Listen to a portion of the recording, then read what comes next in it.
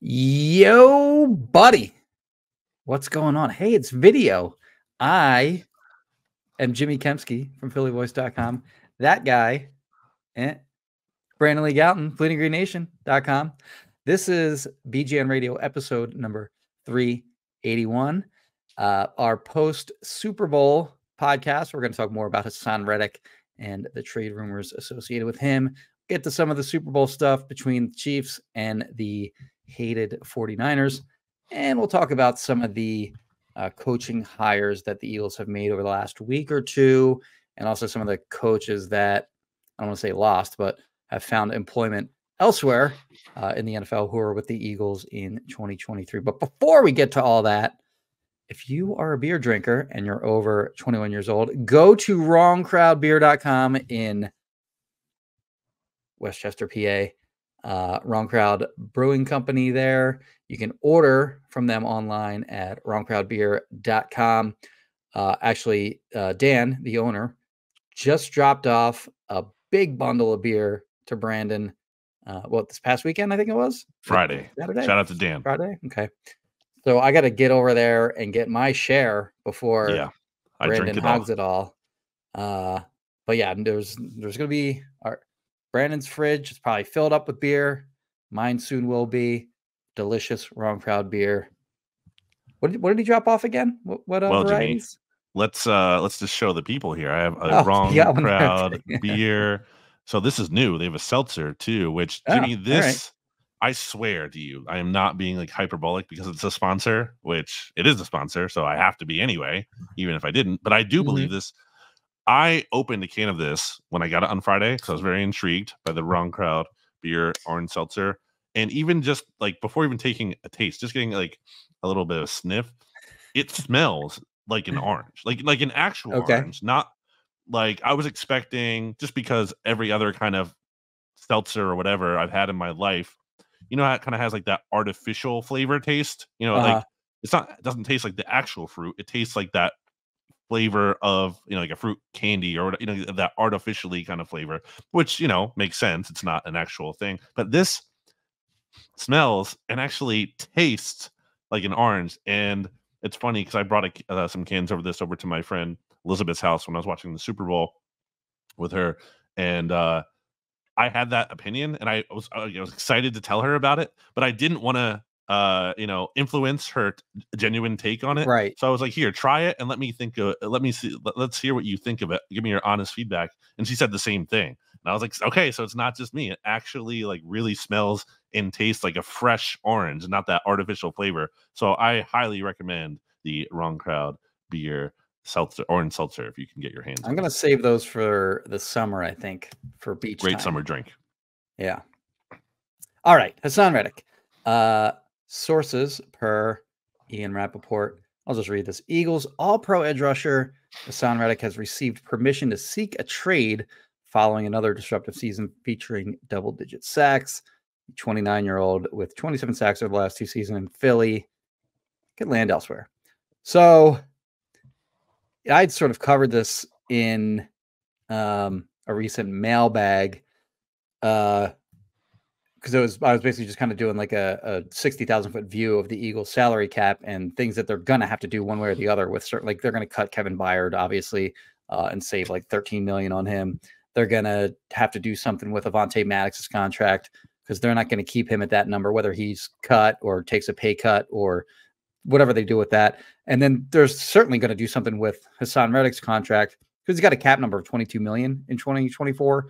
And he's got a salary of $14 million, I think. I should have probably been prepared with that number before we started the podcast. But anyway, one way or the other, they're going to have to do something with it, whether they convert that base salary into a signing bonus and then, you know, kind of kick the can down the road, stretch it out over the next few years, whether they sign him to a contract extension and pull that base salary down to something really minimal. That's another way that you can save money, or if they trade him. So I didn't think the trading was totally off the table. And then sure enough, this trade talk begins. Now, before we started this podcast, like an hour before it, we're recording this at 2. It's right now 2 p.m. On what's today, Tuesday? About an hour ago, February 13th. There was a report from Jordan Schultz who, by the way, did you know his dad is the CEO of Starbucks? I did. And anyway, he reported that he talked to Reddick. Reddick is claiming that he never said, I want to be traded. He said he wants to sign a contract extension with the Eagles and would, he grew up here. He grew up in Camden. Wants to stay in the area, wants to play for the Eagles. He's an Eagles fan growing up and doesn't want to be traded. So there's some probably gray area there. Like, there's no doubt that Haason Reddick has massively outproduced his contract that he signed with the Eagles 2 years ago. As Rappaport noted, he's got 27 sacks over the last 2 years. As you have noted, Brandon, repeatedly. Like, I think he was in the top 3 sacks in the NFL since 2020. He's now 4th. I think what was it? Trey Hendrickson passed him. Yeah. So he's 4th now in sacks since the 2020. That's he was the best defender he was the best. Like, if you include the playoffs last year, 2022, best defender in the NFL. If you included the playoffs in NFL Defensive Player of the Year voting, he probably wins, because he totally went off at the end of the season last year. And then obviously the big 2 games in the playoffs before the Super Bowl that got the Eagles to the Super Bowl. So just, an elite edge rusher. Numbers are down in 2023, only 11 sacks, only 1 forced fumble. So I think that he was a rare player that generated pressure down the stretch for the Eagles, even though his numbers weren't there at the end of the year, but he was consistently generating pressure, whereas the rest of the pass rush kind of went invisible. And then also when they made the switch from Sean Desai to Matt Patricia, opposing offenses were just easily figuring out ways to shift pre-snap and get Reddick into a position where he's dropping into coverage instead of rushing the passer. So a lot of things were working against him this year in terms of putting up the same kind of numbers this year that he did last year. But he's going to be 30, he's going to turn 30 during the 2024 season. I think in September his birthday is. So, you got to be careful about keeping guys longer than their lifespan, but he's certainly a player that's in his prime. And, he's, like I said, he's been one of the best edge rushers in the NFL, which is obviously a very, very valuable thing to have if you're trying to build an NFL roster. Yeah, I think what happened here is that Haason Reddick and the Eagles were talking potential contract extension, considering he's going into the final year of his deal. And this is something that's been on everyone's radar dating back to he didn't show up to OTAs last year, which is fine because they're voluntary. At the same time, he's from Camden. It's not like he's in California where he lives. He's from the area. So you would think he'd be there if he really wanted to be. And it's fine. He didn't show up. He didn't miss any of the mandatory time. But in training camp, he was asked about, how is he? Point blank, are you underpaid? Is what he was asked. He was those 3 words. See it? Yeah, he was asked, and he's like, well, you see it. I forgot to note, by the way, and sorry to cut you off, but he's the 6th right now. He's the 16th highest paid edge rusher in the NFL on average annual value basis. When he was asked that question, I believe he was 15th. So he's obviously way underpaid. And it's not even just the rankings; it's the gap too. He's way under, where the likes of Myles Garrett and TJ Watt, those guys are making over 10 more a year than him. That's a big gap. And then Trey Hendrickson, I think, is 10th around there. Nick Bosa is making 33, I think, and he's making 15. Right. So there's a guy making more than double him. I think at the very least, Reddick would like to be top 10. I think that's that's where negotiation, that's where the things start. It's obviously, I think he wants to be higher than that, but I think at the very least, it's that has to be the starting point. And he wants to go up from there. And so I think that he obviously should value himself a lot. And I think he has leverage too. We got into this. You look at what the Eagles have behind him. Mm-hmm. It's not really much if you don't have him here. And in a time too where they're trying to win now, this isn't like a reset. Nick Sirianni's on the hot seat. He has to win now. The Eagles clearly feel like it wasn't just talent that was the big issue. They felt like coaching is the big issue, hence the changes they made. So it just doesn't really make sense that you'd be trying to offload him, which I don't think they are trying to do. And I don't think Haason Reddick wants out. It's just going back to what I was originally saying, a matter of they're probably talking contract extension at some level. And there's a big gap between what the Eagles are willing to pay him and what Haason Reddick thinks he deserves. Therefore, it then makes sense for the Eagles to say, hey, let's let you talk, or at least your agent, more likely, not him directly, but your agent, go talk to other teams, see what you can kind of maybe get what's out there, get a feel for what these offers are, and come back to us with them. Let us know like what other teams are willing to pay Haason, and we can talk from there. Then we can kind of progress in these contract negotiations. That's kind of what they did with Darius Slay last year. They gave him permission, they gave him an ability to kind of seek other opportunities. It almost happened. There's reporting. I think he even said that it almost happened that he would have gone to the Ravens. Obviously, didn't in the end. The Eagles ended up keeping him. I think that's what might happen with Haason Reddick here. I think he might talk to other teams, and the number that they might be willing to pay could be higher than what the Eagles are thinking. So maybe they kind of compromise there. I just think that again, you can't trade. I think maybe this is giving the Eagles too much credit.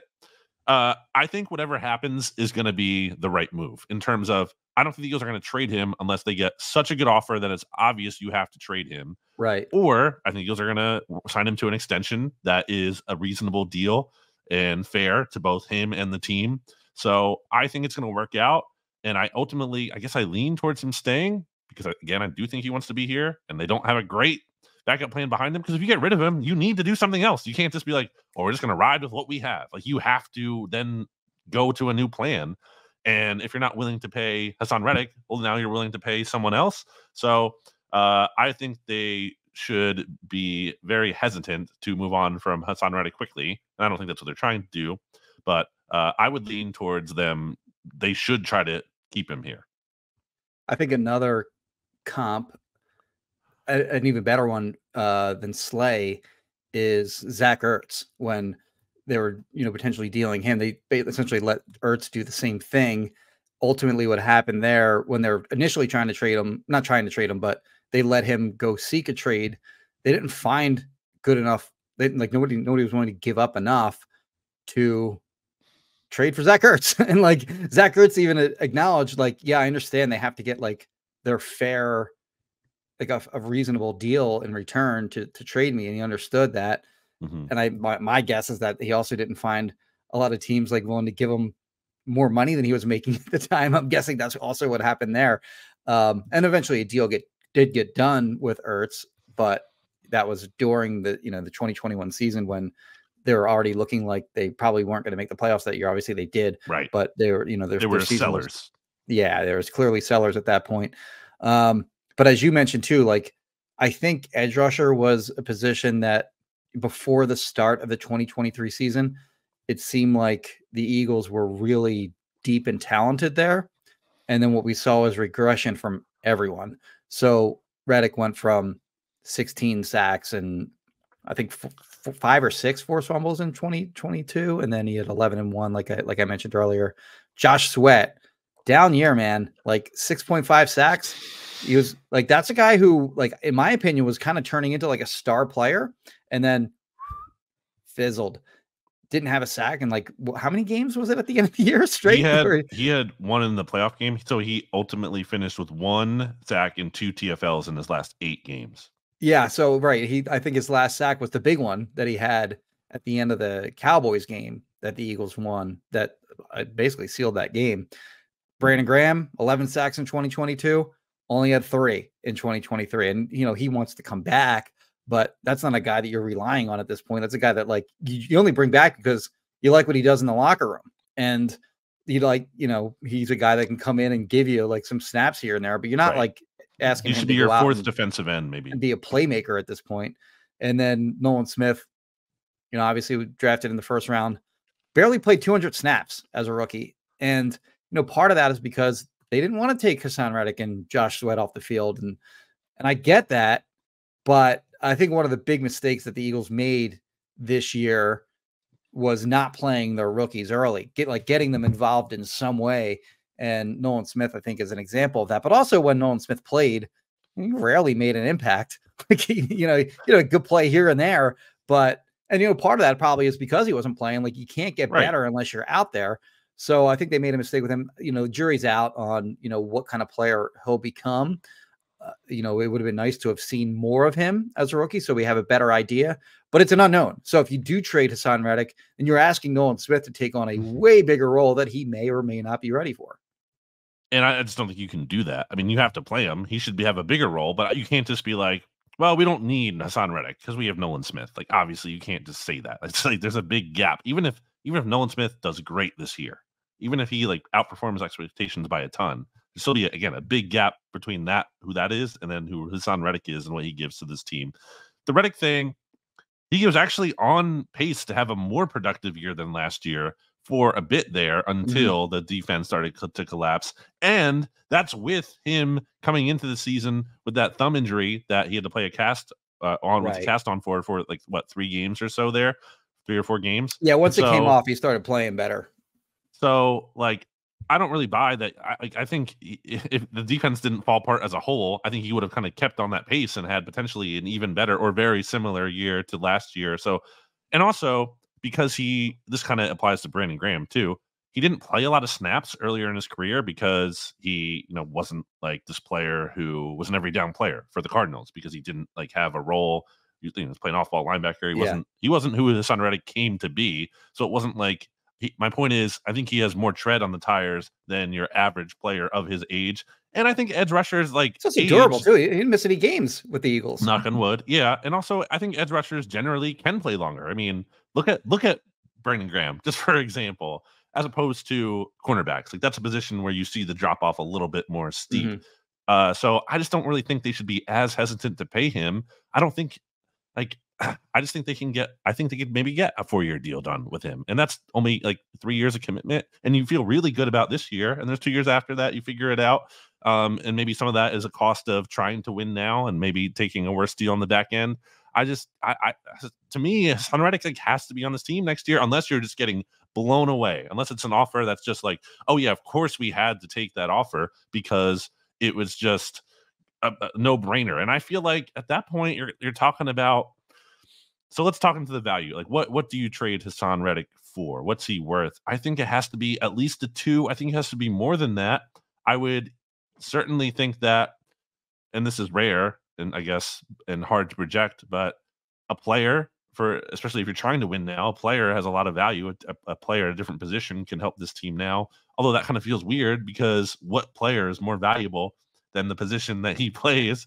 So what do you think the Eagles could get in return for Haason Reddick? Or what do you think they could get, and what would you think is acceptable? Yeah, so let me take a step back real quick before I answer that. But you mentioned, his value or whatever. You think back to what they had before him, and one of the one of my favorite sort of things to compare during their 2022 season, and even in 2020, I guess not in 2021, but during the 2022 season, it was okay, where was the bigger upgrade? From I know what you're going to say Jalen Reagor to AJ Brown, or from Jannard Avery to Haason Reddick. And I think it's kind of close. I'd probably say Reagor to AJ Brown, but it's it's a debate at least. And when you think about what their pass rush was before Haason Reddick got there, it's a big difference. And it's valuable. He's a very valuable player. And I think the Eagles actually probably will get some kind of decent offer for him. You look at the trade deadline, by the way, during the season, the Commanders traded Chase Young, but got very little for him. They got basically a 3rd round comp pick for the 49ers. But I think the other trade that is probably the better comp is, and it's not perfect. These players are a little different, but Montez Sweat, who the Commanders traded to the Bears for a 2. It's going to be a high 2. Bears won a bunch of games down the stretch, so that 2 wound up not being quite as great.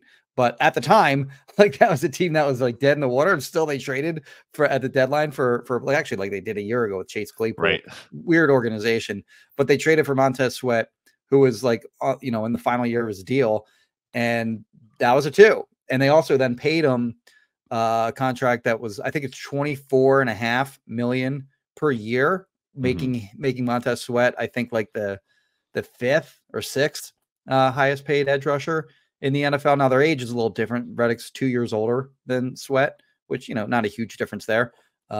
Sweat is a lot bigger. He's a different kind of body type, different kind of player. He's 6'6", 260, whereas, Reddick is kind of a smaller guy that just wins with speed.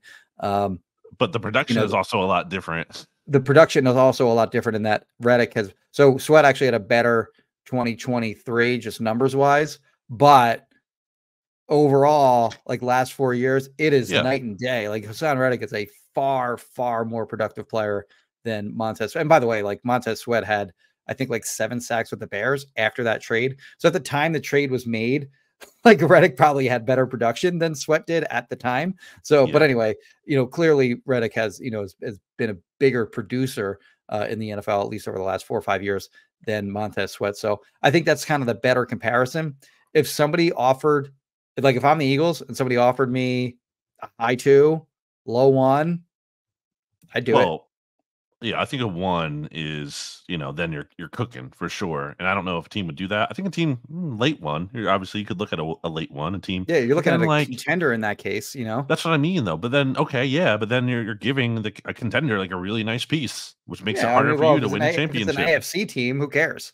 If it's an AFC team, for sure, that does help. But like, I don't want to trade them to like in conference to a team that you're competing with the 1 seed for. Like, let's say the Bills they're done with Von Miller. Okay. Right. And they offered you their 1 for Haason Reddick. I'm doing that in a half a heartbeat. Yeah. I think you have to take that, especially too, if you're just so far apart on the contract number and what that's look like moving forward. Yeah. And if he's getting a deal that, looks like kind of wild, like if you're trading him, he's also getting like a relatively not too crazy deal, then that's tough. But yeah, I don't think a 1 is in play though. I don't unless either. Yeah. To be clear, I don't either. Conditional in some way, that could be possible. I think it's at least a 2, because also just from, and I know you're the comp pick master, and the Eagles might not be even in play for comp picks down the road when this would be applicable after this season, when Haason Reddick is done with his deal after the 2024 season. But in theory, if Haason Reddick goes to the market and gets a big deal like Javon Hargrave did, then he could potentially get you a 3rd round comp pick, or maybe a 4th, depending again on what the contract is. So I don't think a 3 is enough, and I just don't think that moves the needle. I think it has to be a 2, and it has to, again, like you said, I think it has to be a good 2. Can't be like a late 2. Yeah, I think if somebody offers you a 3, you laugh at them and you hang up. This is not realistic. But like I think a high 2, I'd really have to strongly consider it. Low 2, probably not doing it. I think it has to be, at that point, it had to be plus. You're looking at like low 2 plus something, plus a 4, or I don't know, something else. There has to be more into that, or a player. You look at like the Von Miller trade, by the way, that when the Bills traded, was it the Bill? He's kind of bounced around a little bit, but he got traded at one point. The Broncos, the Rams traded for him in season. Oh, okay, yeah. I think that was for a 2. Okay, so when the Rams traded him, it was for a 2 and a 3, and that was at a point where like the previous season, he had missed the entire previous season with, I don't remember if it was an ACL or Achilles, but it was some kind of, bad injury. And then he wasn't super productive in the first half of that year. He still, they got a 2 and a 3 for Von Miller at that point. But Von Miller's bigger name, where they're trying to like push their chips in. Yeah. Yeah. So I don't know. Again, like there could be a team that's bigger. I mean, you don't necessarily have to wait until the trade deadline to push your chips in. You can do it. Right. You can start to do that in February and March or whatever. So it's possible that, some team looks at this as an opportunity that they don't want to miss out on. They just love him as a player. They make an offer that the Eagles can't refuse. So I wouldn't totally dismiss the idea of the Eagles trading him, but it is interesting that now that Reddick has come out and said, I didn't ask for a trade, we now know where that came from. Like we know where that report now came. It came from the Eagles. Like that it seems like the Eagles they wanted it out there. They wanted teams to know that he was available. So I think there's some motivation there to get something in return for him. I think the Eagles are Howie's kind of like playing Madden here. He's like, this is a valuable asset. And to be fair to Howie, he has a pretty good read on that stuff usually. Sure. So he probably, I would think, it has some kind of sense there could be this market out there for Haason Reddick where he's just, looking at the value ultimately. And I think it is possible, again, that it exists where the return you can get is actually worth more than Haason Reddick is, but that has to be a high price. And again, it comes back to, that's fine. You can make like that move in a vacuum is good when you assess that on paper, but then you have to add the context of what the Eagles have an edge rusher behind that and what your plan is there. And if you don't have a plan there or things fall through, then it is suddenly, even though the value of the deal might be correct, but the context of the situation might not be. So I think it's kind of an interesting spot for them. It makes sense to do it now too, by the way. It makes sense for them to figure out if they're going to make a trade now, because then they can formulate their offseason plan accordingly, like knowing that they have to find an edge rusher help. I'm going to guess that he stays. What do you think? Just, let's go on the record. Why not? I'll go the opposite. I'll say he's traded. Okay. What do you think he goes for? Just general. So if it gets done, okay, well, why don't we set an over-under? Why don't we set it at 39.5? And this only works if there's no players involved. So if it's just draft pick capital alone, if the value of the draft pick or picks, we'll use the trade value chart, is it going to be better or worse than the 39.5th overall pick? And we'll forget about the year. We'll forget what year the picks are in. Yeah, right. Yeah, I think that it would be a multi-pick thing, which would complicate it. I think it would be I don't think it's just one pick. We would add up the value of the picks and use the chart. Okay, yeah. I'm gonna say it would be better than that because I think it has to be. Yeah, I think it's gonna be better than that too. Okay. Why don't we take a break, Jimmy? We'll take a break. See, it's interesting because for the video version with the NFC East mixtape, we say we're going to take a break, but then we actually don't. We just keep the video version as is. But the audio feed, Rachel inserts the ads for the audio. So I'm guessing if we do the same thing, you're just going to be on YouTube here and seeing us, which, by the way, we should mention, if you're not already watching this episode on YouTube, you can go to the Winning Your Nation YouTube channel and subscribe. Appreciate that. So you can see our beautiful shining faces. So we're actually, if you're watching the video version, not going to go anywhere. But if you're listening to the audio version, you're going to hear from us after you hear a message from our sponsors. Jimmy. Yes. Back after this. Back here on BGN Radio, which in addition to Wrong Crowd Beer Company, as you can see here on the can, based in, here's the address here in Westchester. 342 Hannam Ave. Boom. Been there. Yeah, that's right. Multiple times. And it's also brought to you by, as you can see on my hat here, which you can get yourself, I believe, at righteousfelon.com. Righteous Felon Craft Jerky. Get yourself some high quality meat snacks. Delicious. My dad gets these a lot. He's a big fan. My mom orders them for him because she's loving and supportive. And it's a great gift, I think, that he really enjoys. The spicy ones are a little much for him, but I love them. So it works out for me because he usually gives me those. Those are really good, but multiple other great flavors of the beef jerky sticks. In addition, they obviously have other forms of traditional, beef jerky in the bag, and they have the biltong, a lot of different flavors that you can try. I always say that if you happen to see Righteous Felon Craft Jerky in the wild, such as a giant supermarket or soon coming to Wawa in April, try a pack. And then if you like it, buy in bulk so you can get more flavors. And also you can get a discount when you buy in bulk. So do it by going to righteousfelon.com and using discount code BGN15 for 15% off your offer. That is, or off your order. That is, once again, righteousfelon.com, discount code BGN15. Okay, Jimmy. Yes. The 49ers lost the Super Bowl. I'm so devastated. I'm so sad. Oh no, the 49ers lost. Oh no. You got to feel for that such a good group of guys. Well, wait. I just thought about this. They won their Super Bowl. They beat the Eagles in December. That's true. They were very pumped about that in terms of the reaction on their sideline. It was very. I've never seen a sideline. They wore all black to that game. All the players were wearing all black. And and give them credit. They beat the living crap out of the Eagles in that game. That's right. That was their championship. Before the game, they walked right through the defensive back. That's right. Their individual drills. Yeah. And that was a sign because the Eagles did nothing about that. And that's kind of how that day went from there on out. The Eagles got punked badly that day. Yeah. And not just the Eagles, by the way. There were plenty of other players around the league that were taking joy in the 49ers loss in the Super Bowl. Aaron Donald, for example, like was showing off his ring. Division What's rival. that? Yeah, the division rival. Yeah. But still, there were like, I mean, there were other people too. I don't remember exactly who they were, but people were taking a special joy in watching the 49ers lose. And for good reason. They ran their mouths the entire season. They played this whole, well, first of all, they complained about the NFC Championship game for the first 6-7 months, thereafter, which is ridiculous. And then they had this whole like us against the world underdog kind of mentality. They're favored in literally every single one of their games this year, favored in all. They lost 6 games, by the way, even despite being favored in all of them. And, they come into the Super Bowl having been outplayed, by the way, both in the divisional round against the Packers, 7-seed Packers. And then, I mean, they should have lost that game. And then they should have lost to the Lions in the NFC Championship game. They're, down 24-7, I think it was at halftime of that game.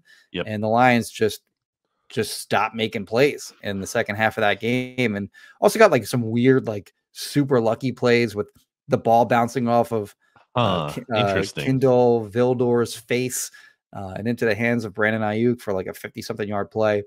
But like, now that this game's said and done, 49ers lost, of course. This is now 3 10-point leads that Kyle Shanahan has blown in the Super Bowl, 2 as a head coach, of course, 4 or 5 years ago, whatever it was, in Super Bowl 54, I think it was, when, again, he lost to the Chiefs. And then on Sunday, obviously, he did it again. And then before that, even more infamously, the 28-3 game between the Falcons and the Patriots when he was the Falcons offensive coordinator. And I mean, he got the lion's share of the blame for that too in the aftermath. It wasn't like Dan Quinn who got the blame for that, who was the head coach of the Falcons. It was Kyle Shanahan and the calls that he played offensively in the second half of that game. They basically, he got most of the blame for that loss. And, he also blew a 10-point loss, by the way, but he also blew a 10-point lead, by the way, in the NFC Championship game in 2021 against the Rams. The Rams came back and beat them to go to the Super Bowl, in which they eventually won. So, man, like, and he was like, in this game, he knew the overtime rules, but his players did not, which is freaking crazy to me. I think the article was by Lindsey Jones of The Ringer, who said that, I don't remember if this was Kyle Juszczyk or somebody else, but they said that when regulation ended, they put the overtime rules up on the Jumbotron of Allegiant Stadium. And that was the first time 49ers players had seen that. They didn't know that the rules were different in the playoffs than they were from the regular season, while the Chiefs were, they'd been schooled on overtime rule changes like since like training camp. Not that they went over it the entirety of the season, but they first, learned about them from the coaching staff early in the season. And certainly they had it drilled into them once the playoffs began.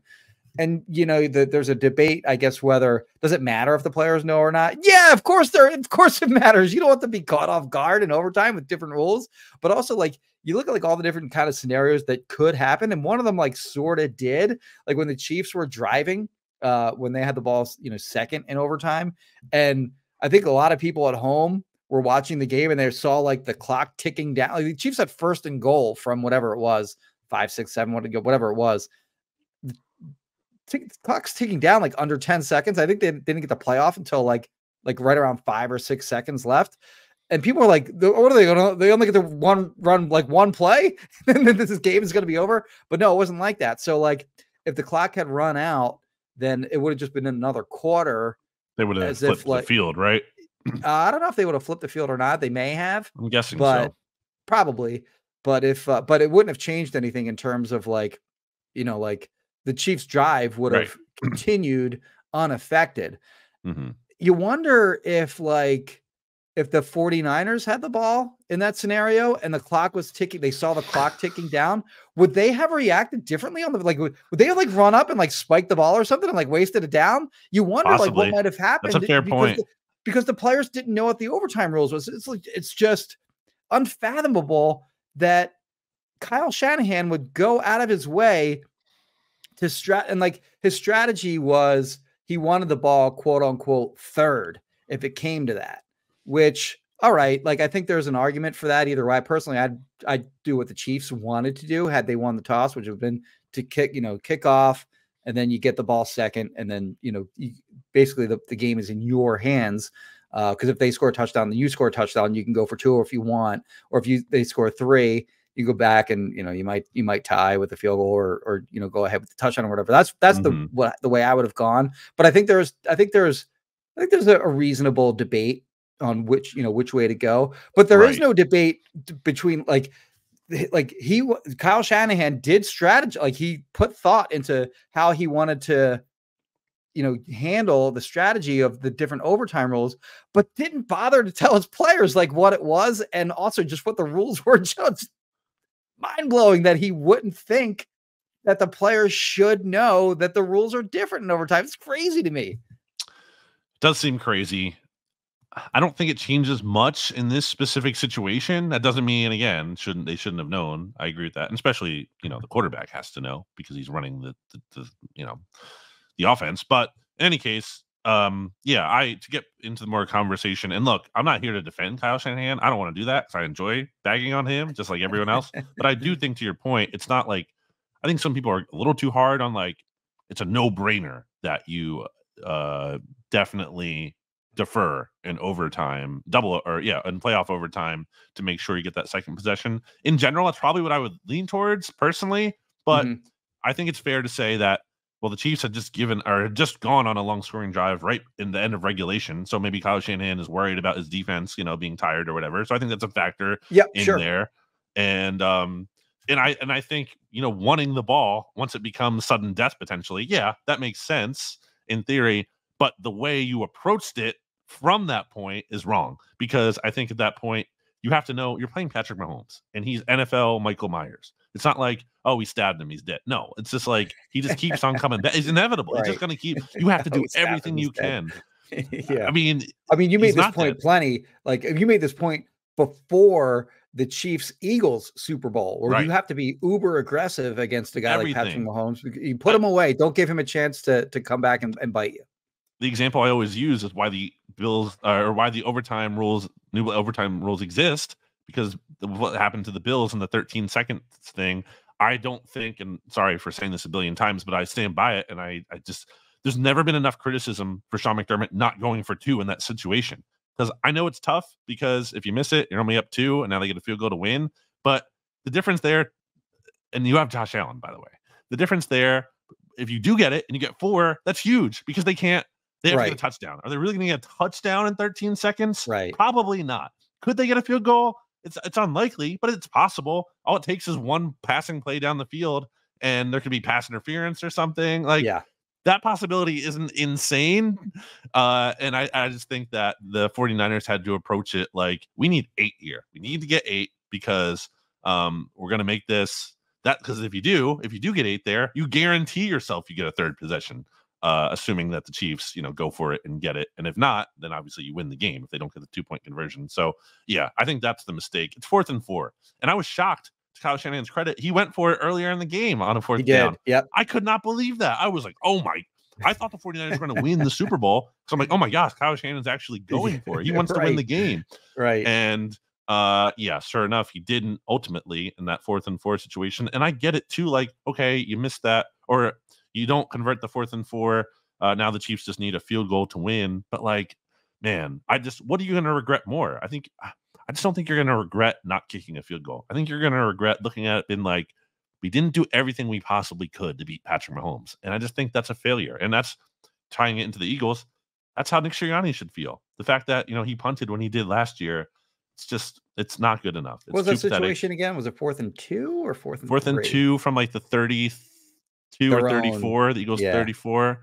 But, the context there was that the Eagles had just allowed 2 75-yard touchdown drives. They clearly just had no answer. And they're putting the game in the hands of their injured punter who just came off IR and wasn't good and was disastrous in the playoffs the year before and shouldn't have even been on the roster, clearly. And Jonathan Gannon. Like, that's who you trusted more than Jalen Hurts, who was looking like amazing who was the best player on the field that day. You're right. So, like, I just... even when you look at it from that perspective, like people get wrapped up in analytics of it's not even just about the analytics. It's about like watching the game, seeing the flow of what's happening, and like leaning into what does and does make sense.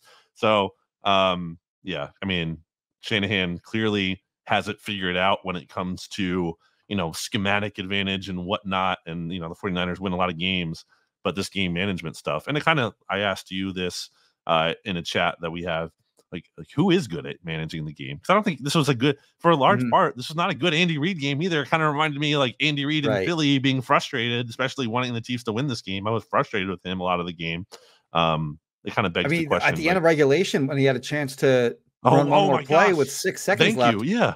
And what are you doing? I put it on Twitter. Like, what are you doing? You know what? Field goal. You don't want to take one shot. I can't believe how many people argued with me on that too. It's insane. I saw like that. It's a no brainer. You got it's Mahomes. Okay, so it's not like you didn't have a timeout. Like you have a timeout. It's a bad snap. You fall on it. You call timeout. You get pressure, throw it away. If you get even if you get sacked, just call a timeout real quick. Like, and by the way, the play that they ran before took 4 seconons. So like even if you run a quick run slant the same over exact the middle, play, if you run a quick slant over the middle, guy gets tackled, timeout. Like that's not going to take 6 seconds. So it's crazy to me that they didn't try to just win the Super Bowl right in that moment, right then and there. Totally agree. Insane. Weird. I won anyway. So they ultimately didn't. They're gonna lose. That's if the Chiefs lose the Super Bowl, that's the story. Like, why didn't you try to take one shot into the end zone? Yeah, agree. I thought that was crazy. I will say too, you just mentioned bad snap.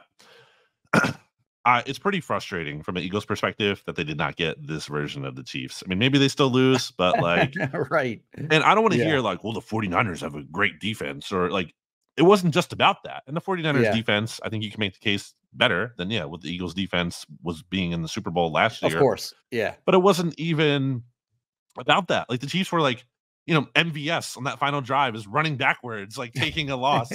And there's that play where Mahomes tosses it to Pacheco, and it's like a terrible toss. And there's like dropped snaps left and right. Like they were so sloppy. And the Eagles didn't get that. Yeah, that didn't happen at all. There was not a it wasn't much of a hit either. Like CJ decked Isaiah Pacheco in that game, and like no fumble. Fine. Meanwhile, like in this game, Diamador Lenore like barely touches the football and it pops out. So like so the Chiefs are like perfect in the second half. Like the Eagles defense was bad, but the Chiefs were also perfect in their execution. That's in what I mean. They were crisp. It just not was a single that break in the Super Bowl. Yeah. So that was frustrating to watch. It's like, where was the sloppiness last year? Not even like one benefit, not even one mistake. So especially, and again, wanting the Chiefs to win this year, I was like, they better not like be sloppy this year and lose after being so pristine last year. So that was frustrating as well. Anything else from the I mean, there's so many different players like to touch on from the 49ers. Like, Brock Purdy, that discourse is not going to end anytime soon. Like, there are people that were like, well, he proved he's not a game manager after that. He went toe to toe with Patrick. No, with Patrick Mahomes, he was fine. Like he didn't play. Like he played better than I thought he would. Yeah, he played better than he did against the Packers or the Lions in this game. He was fine. He was fine in this game, but there were some plays left on the field, like that third down play before they kicked the field goal in overtime. That was there, and the blame is being put on the offensive line for giving Chris Jones a free run at him, which certainly he had. And it's not easy to make a poised throw under pressure when you have that guy bearing down on you. So like, please don't take this as like, every quarterback should make every heroic throw ever. But that was there, man. Like Juwan Jennings was wide the hell open. So was Brandon Ayuk, by the way. Mm-hmm. And that ball, he just threw it out of bounds. Like at least give your guy a fighting chance to make a play on it. If he makes a better throw, that's a touchdown probably. So, I mean, he did not go toe-to-toe with Patrick Mahomes. Like, he played fine, but you look at, like, the difference between the way that he played in this game, and just as an example, like, I'm not saying, like, the Eagles would have won the Super Bowl, whatever. Like, I'm not saying anything like that, but you look at, like, the way Purdy played this year and the way that Jalen Hurts played last year, it's no contest. Like there were totally different games played by those quarterbacks. Like Jalen Hurts played way the best better game of any. If you like used all, I mean, Mahomes played it twice. Let's say like each performer ranking each performance. Hurts is the top performance of those four, right? Both I Mahomes would say so, yeah. And I mean, even Purdy, if you go back a year beyond that, like Matthew Stafford played his ass off in that. Joe Burrow played well in that game. Like, Purdy didn't play like as well as any of the quarterbacks in like the last 3 years. I'd say like he was like on par with like a Jimmy Garoppolo, like it's just kind of like what kind of quarterback he is. Like he's an average middling quarterback, but yes, who had so much around him, both offensively and defensively. And, again, like he was fine in this game, but he had to be great. And I just don't think that he was great in this game. And then like so many other players that are just like Deebo Samuel, just such a loathsome, like hateable player. He's got 11 targets, made 3 catches on 11 targets, 33 yards. And then there are like a bunch of other times where like he was the first read. You could see like it was the first read and just was blanketed by Trent McDuffie, by the way, is awesome. But like, that guy is one hell of a player. Just could not shake him. And so like beyond the 11 targets, there were other times where the ball was probably going to go his way and didn't because he couldn't get open and kind of messed up the play. And, we touched on Purdy. Trent Williams looked kind of human in that game. I don't know if you saw the play where, oh man, I forget the Chiefs interior defensive lineman just put him on his ass. Like it was Trent Williams on a down block and the Chiefs D tackle just kind of turned him and then boom. And then, you have Nick Bosa, got pressure, didn't have any sacks. Jake Moody, who they spent a 3rd round pick on, like it actually hit a long field goal, and certainly kudos to him on that. But on the PAT, that would have put him up 4 at the end of regulation, near the end of regulation. Yeah, that the trajectory on that kick was way too low, got blocked, and only put him up 3. That was a big deal. Like that point really, really, really mattered. Dre Greenlaw, I don't think it's not, I think, discussed enough how dirty a player he is. Like last 41 games, he's got 8 unnecessary roughness penalties, 2 ejections, been fined 4 times. He's not like Vontaze Burfict level dirty, but he's like one of the dirtiest players in the league. Probably the dirtiest player in the league. So like he's jogging out on the field, tears his Achilles. And, don't root for injuries and blah, blah, blah, blah, blah. But like, it's karma, man. Like that was, if there's one player that's going to happen, that's going to happen to in a game. Well, also it's different. It's like, I think it's fair to parse that this is not like he's, doing his job and he's playing football and he, did something happened and he got hurt. He was trying to make a tackle or whatever. He was just kind of being out of control. Like he was earlier in the game after a certain play, like kind of like jumping around everywhere and acting kind of like an idiot, quite frankly. Yeah. And Jim Schwartz once said, if you do dumbass things, then, eventually you're going to be labeled that way. And again, I'm not saying like I wanted that. I'm not like, I wasn't rooting directly for that to happen, but like, I don't feel like, oh, it was a total accident. No, he was like acting kind of like an idiot. And sure enough, he did something that got himself hurt. Yeah, Christian McCaffrey averaged 3.6 yards per carry. He had a bad fumble that cost the Niners points. George Kittle, always like, hi, waving to the sky cam. No waves to the sky cam in this game. 2 catches, 4 yards, 2 for 4 for George Kittle. Juwan Jennings, by the way, is like awesome. Like what a great number 3 receiver that they have there. He's a restricted free agent. He'll probably be back with them next year. But he probably would have been the MVP if the 49ers won that game. MVP. All like the star players they have on that team, and that guy would have been the MVP. It's kind of crazy.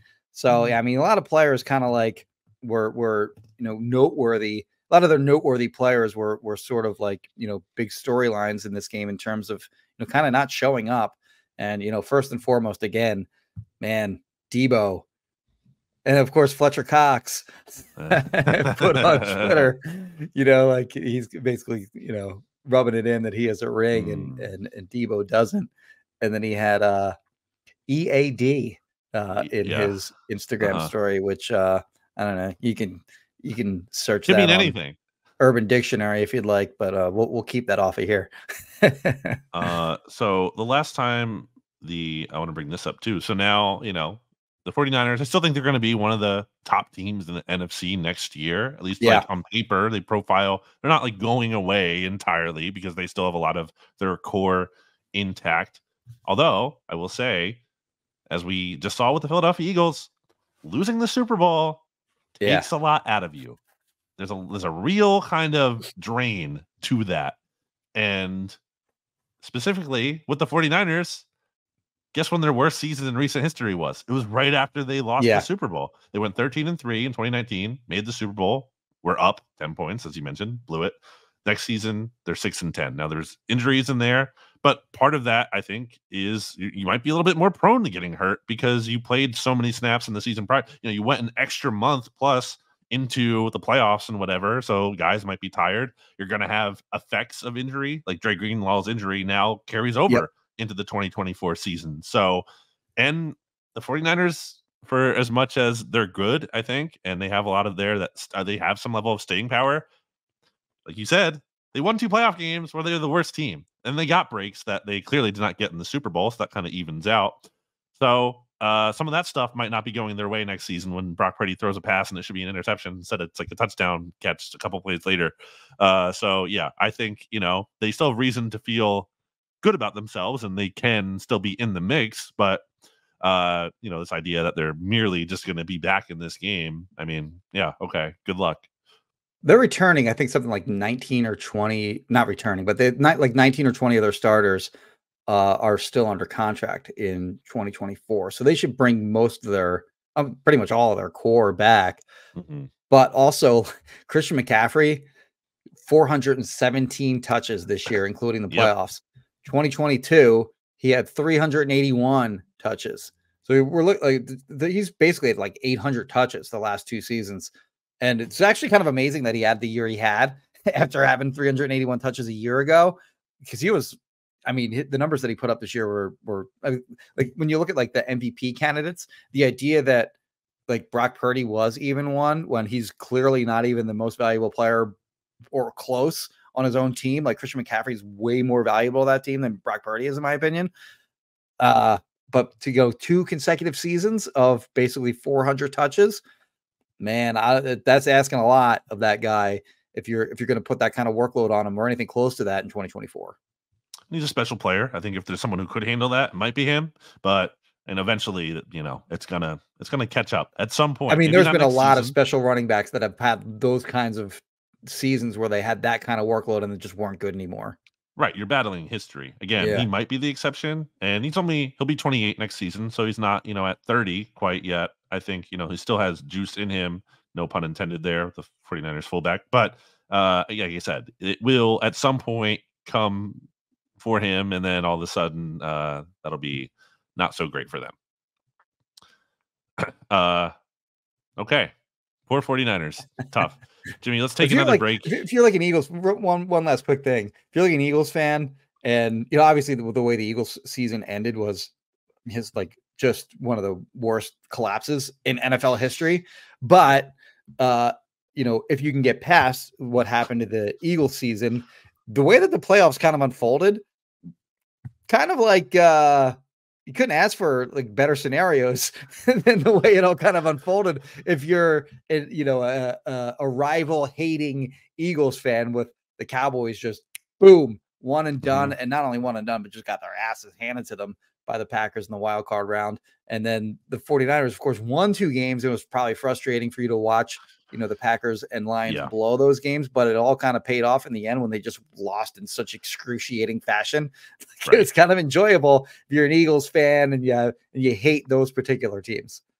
And if you really want to cope with it, you could say that, the Chiefs winning another Super Bowl maybe takes the sting out of the Eagles losing from the standpoint of just like, well, like he's hard to beat. Mahomes is hard to there's only so much you can do. There's only so much you can do. That's not to give like Jonathan Gannon or anyone off the hook, but at some level, it is just like it's Patrick Mahomes, and it's tough. It's really hard. It's really challenging. Again, not impossible. And again, the Eagles could have done more. Worth criticizing certain things, but it's really hard. Is the point? It's not easy. These last 2 Super Bowls, they had to play Tom Brady and Patrick Mahomes. It's kind of like not fair, and they won one of them. Yep, that's true. Okay. Before we take a break, why don't you tell me about Kristin Roach of Roach Realtors? 856-906-9295 is where you can call or text her. Spring is right around the corner. It's when a lot of people tend to put their house up for sale. So if you're looking, you're just kind of poking around, want to see what's out there, give her a call. If you are interested in just knowing like what your home might sell for, she can do a market analysis that's free of charge. It won't cost you anything. Just, in case because there's a good chance, like if you bought your house in like the last 5-10 years, it is way more valuable now than it was when you bought it. So it's worth knowing, kind of getting an idea of like what it'd be worth on the open market. So again, call her 856-906-9295. Brandon. 95. So that's the phone number right there, right? That's it. Boom. 856-906-9295. I do not have her on my phone, as you can see, if you were wondering. Yeah. But when I need a house, obviously that's who I'm going to call. Okay, we will be back after this. Back here on BGN Radio, just glossing over, I think, is the right way to say it, because there's only so much to say about Eagles assistant coaching hires, and we don't know officially yet because the Eagles have not put out the probably all-at-one announcement that they'll do at some point here of who the new additions are. Did you have any thoughts, Jimmy, on the new additions? Because in addition to that, I also want to get onto some of the people who left. Yeah, I didn't. I mean, I was on vacation last week, so I kind of rounded them all up when I got back, and I was actually playing catch up. I actually called you, if you recall, and I was like, they hired this guy, and am I missing any? And you helped me out with that. But yeah, the quarterbacks coach, Doug Nussmeier, I think some people kind of predicted that early on, like as soon as they hired like a foregone conclusion. Yeah. He was the quarterbacks coach in Dallas when Kellen Moore was the offensive coordinator there, and then he followed Moore to LA with the Chargers, and now he follows Moore again to Philadelphia. I don't really have much to say about him. I mean, he coached he has one a lot time of experience. I mean, he's a lifer as a quarterbacks coach. He was a 4th-round pick, I think, in the NFL back in the day.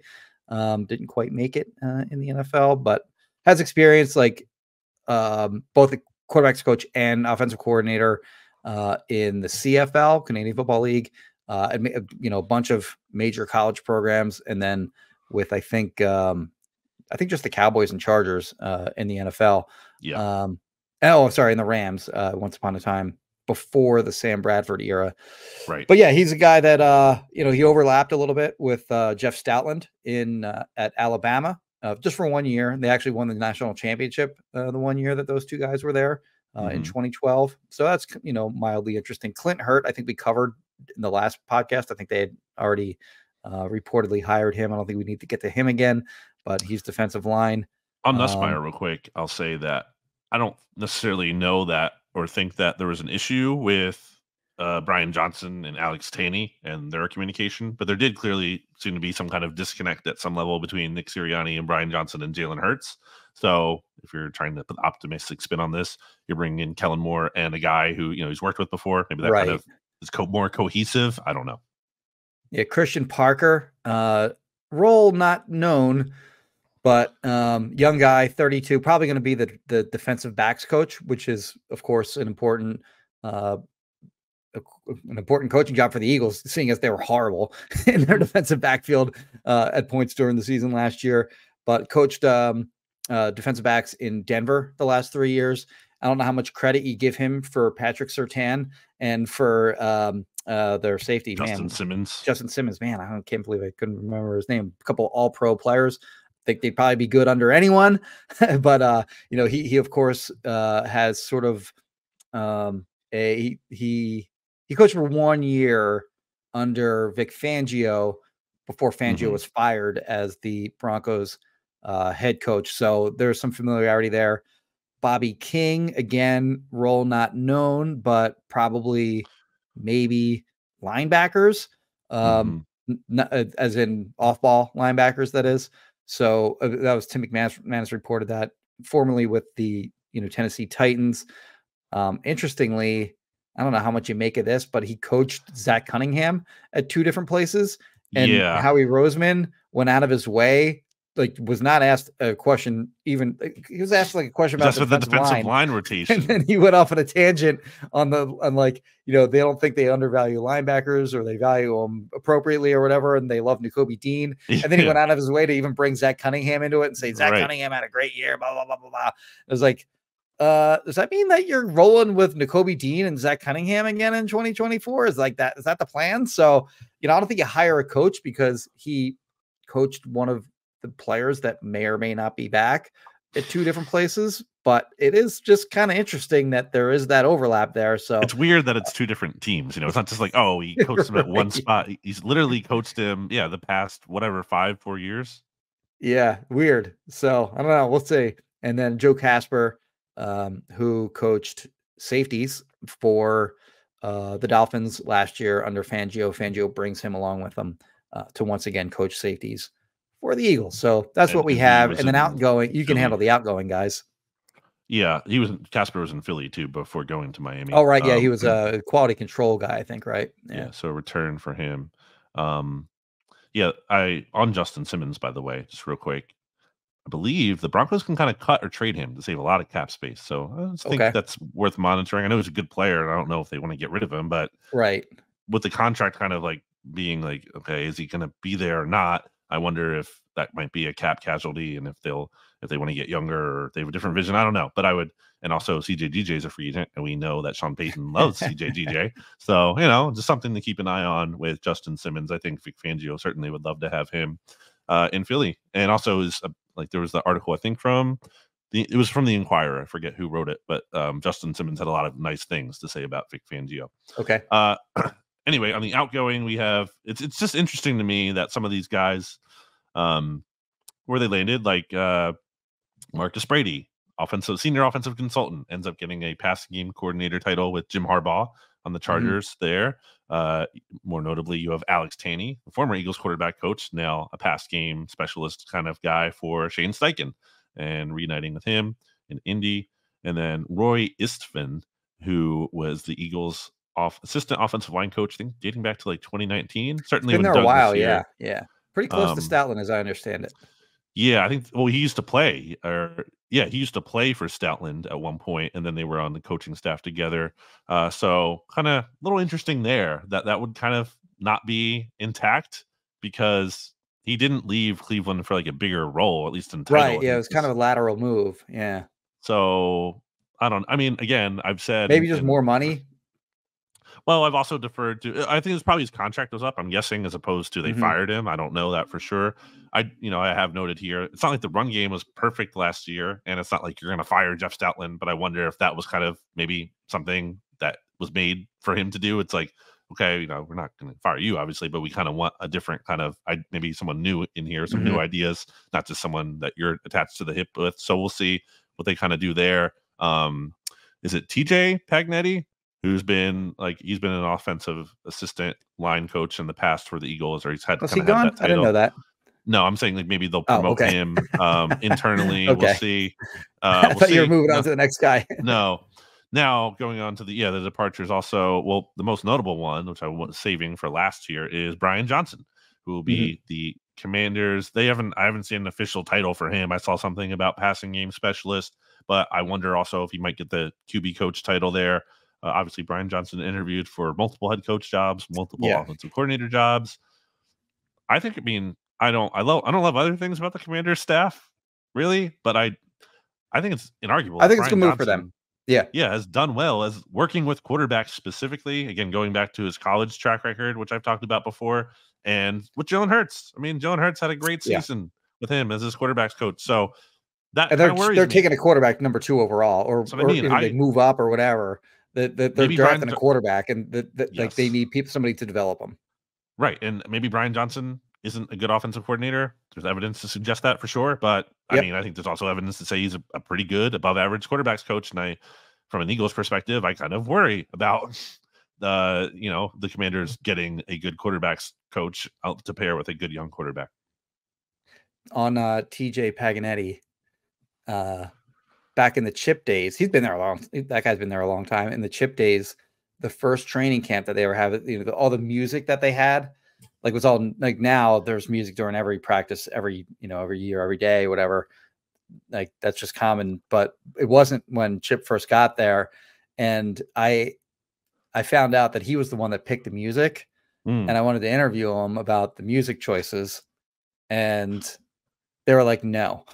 Like, what? Why not? They're just like, no. I was like, really? I can't interview him about the music that he picks? And they're like, absolutely not. That was always very weird to me that they wouldn't let me talk to him about the music choices for practice, but whatever. Do you think it wasn't just him not wanting to talk to you, right?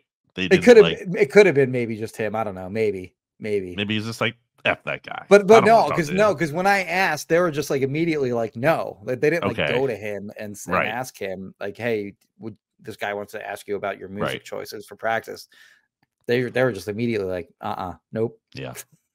That's silly. I mean, I think the Eagles are sensitive, obviously, to like they're sensitive about who talks to the media. Yeah. It's not like Cowboys. I've asked multiple times to talk to their equipment guy too, like who, gives out numbers and, Greg, helmet styles. Right? Yeah.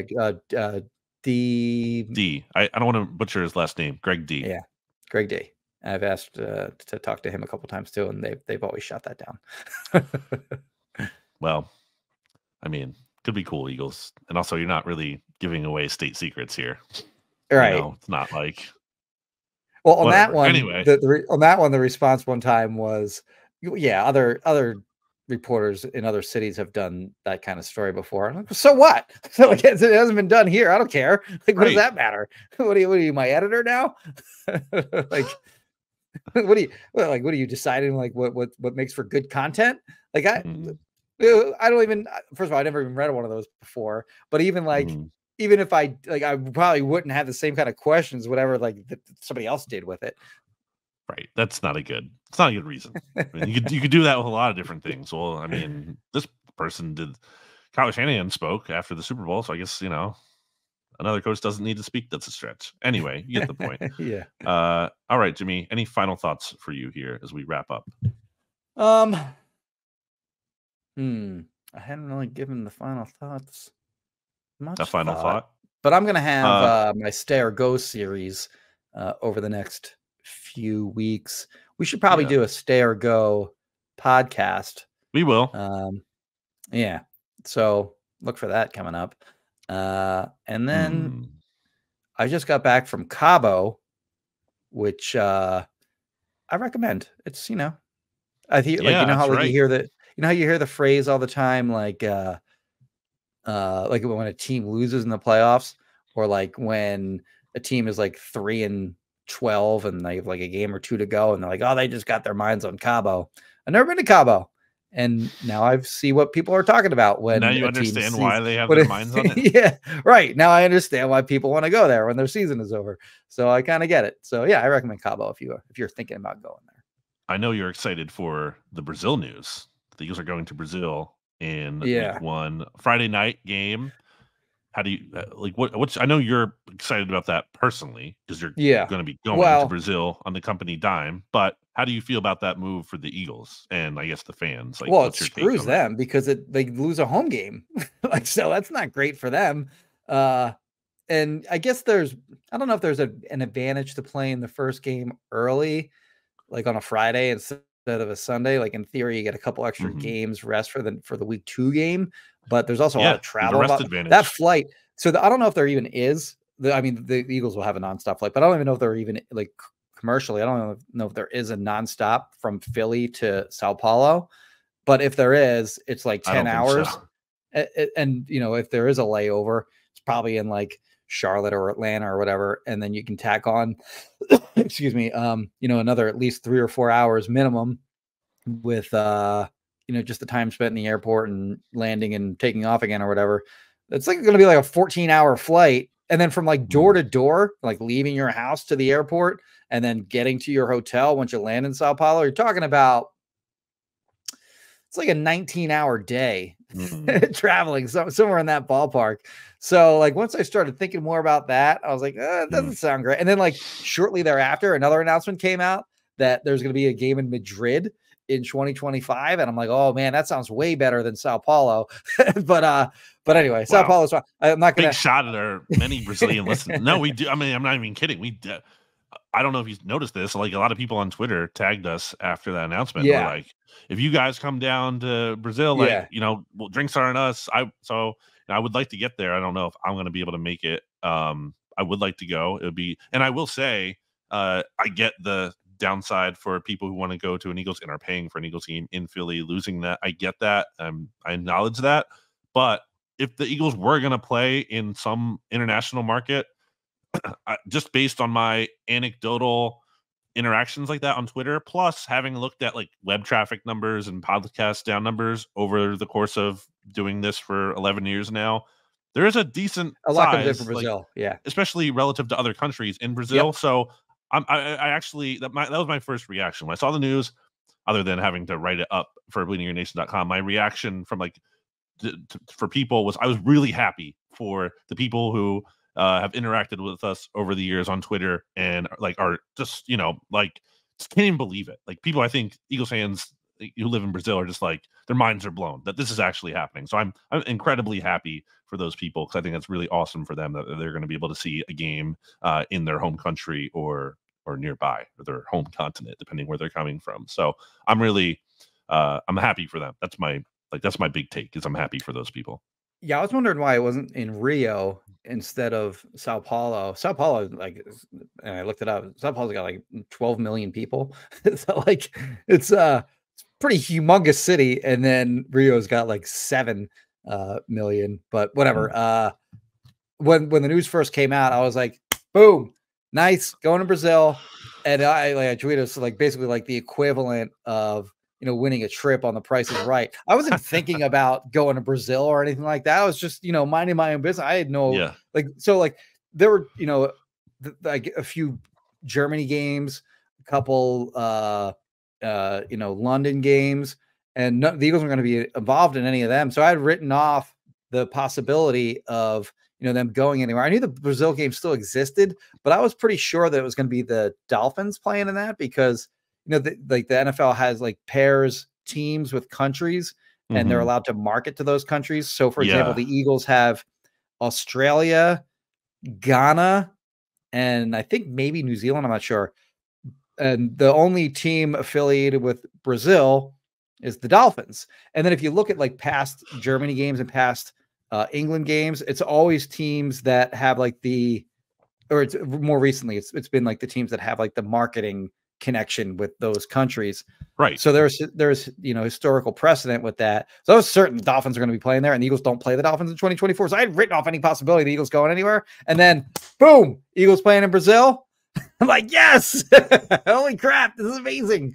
But as far as the Eagles go, not great for them to be losing a home game. And I also wonder, are the fans that have season tickets?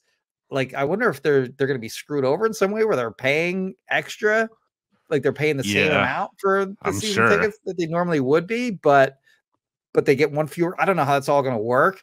People are going to be really mad. You can get away with that after, going to the Super Bowl or something like that. You can't get away with that after the season that they just had. So it'll be interesting to see how all that kind of unfolds. Also interesting to see when their actual home opener will be. They're actually in Philly home opener.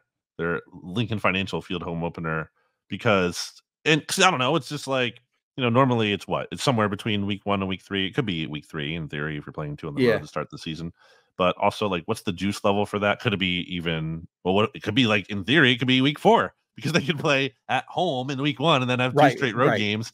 And at that point, what's the record? You know what I mean? It's what's the energy for the home opener? Yeah. So that's definitely a little weird. Who do you think they play? So here's are the Eagles' home opponents in 2024. I'm gonna assume they're not playing an NFC. I'll say yes, no, or maybe for each one as you go through. We're just gonna rule out the NFC East because that's probably not gonna be Dallas, not gonna be Washington, not gonna be the Giants. So here are then 6 possible opponents that they would be playing, and I think one of these teams has another international game, so it's probably not gonna be them. I forget who that is, but it's one of them. Might be the Jags. Let's start with the Jags.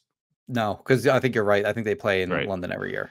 So yeah, it's probably not them. The Atlanta Falcons. I could see that. especially because, like you just said, you might be getting like the connecting flight from like that's one of the closer spots to Brazil, I would think. Yeah. Carolina Panthers. I think they suck too bad. Not the Cleveland Falcons Browns. are good either, but I don't know. Cleveland Browns. Yeah, I could absolutely see that. Sure. Jim Schwartz versus Nick Sirianni, and I mean, it's a team that went to the playoffs. So, Pittsburgh's. How does Deshaun Watson factor into that? It's like international marketing. I don't know. Anyway, Pittsburgh Steelers. That seems like no to me. That seems like a no to me too. I don't know why, but I just feel like they want that Steelers game. Maybe Eagles especially pushing to keep it in Philly, right? Knowing that you get other people coming from Pittsburgh. I don't know. Packers. Yeah, maybe. And then you already said Jags. No. So the strongest ones. Go on the record? I'm going to say they play the Falcons. I'm going to go Browns. Okay. Boom. We're on the record. All right. I guess that's kind of my final thought. Other than, again, there's a link to the Bleeding Green Nation YouTube channel in the episode description that you are listening to this podcast on, whatever podcast app. So make sure you check that out and subscribe so you can see the video episode. You can see me holding up the Wrong Crowd Beer Company orange seltzer can, which was delicious. 5%, by the way, on the alcohol on that. So like a little bit more than some of the some of those other seltzers are like 4.5. So a little bit stronger, which is fun. Drink responsibly. Also, check out the episode description for all of our sponsor information, including Right to Sell and Craft Jerky as well. RightToSellin.com. Discount code BGN15 and Kristin Roach of Roach Realtors. So we appreciate you supporting them. We appreciate you tuning in. We'll be back within a week or so. Talk about more Eagles stuff going on. As Jimmy said, he has the Stay or Go series going on at phillyvoice.com. I also have my own series similar. I think I frame it each year. I know I frame it each year as like what the Eagles should do at this position to kind of talk about a review and then the outlook for the next year. And then I add the poll, like I think you do too, for the listeners to vote on, then tabulate for each those. Player, do you do that? Yeah. Yeah. Okay. That. It's fun to have at the end of the year. I was thinking about like some of the lowest possible stays, like the most strong goes in recent history. And for some reason, the one that popped into my mind right away was Nickel Roby Coleman getting go, which understandable. Okay. That's been BGN Radio. This has been BGN Radio. We appreciate you rocking with us as always, and we will talk to you. I'm pulling up 2022 now that we're on it. Okay. Well, Jimmy is doing that. I'm going to say, you can follow us on social media on stuff too in the episode description. Our handles are there. And my work at bleedinggreennation.com. Jimmy Kempski's work at phillyvoice.com. Jimmy has the I went too far back. I went back 2 years. The bottom 5 were Aaron Sipas, JJ Arthego-Whiteside, Jannard Avery, Derek Barnett, Ryan Kerrigan. Nice. And they brought Sipas back, and it cost them. By the way, right. This is an extremely in the weeds thing. I already know I closed the show. I don't know if you saw this. The Steelers cut, in addition to Mitch Trubisky, which doesn't matter for the sake of what I'm about to say, Presley Harvin, who is their punter they kept over Braden Mann. So nice little, as much as I've criticized Howie in the past for devaluing punter too much, kind of like the same conceptual thing I've said at linebacker, where like you have to meet a threshold. You can't ignore this to the point where it doesn't matter at all. You don't have to, make it your identity, your focus, your priority, but you have to like address it more than not at all. Right. And he certainly did a great job with Braden Mann. That was a real, I think Braden Mann was really good. Very good. Eighth in punter EPA. Yeah, and like the eye test, like he was good. He was a very good. If they have Braden Mann instead of Aaron Sipas last year, maybe they win the Super Bowl. Like that would have been, maybe not, but like that would have helped. It certainly would have given them a better chance. So anyway, shout out to Braden Mann and shout out to Howie for getting the punter situation right and kind of getting one over ultimately on the Steelers. So boom. Okay, this is the end. Goodbye. Goodbye, everybody.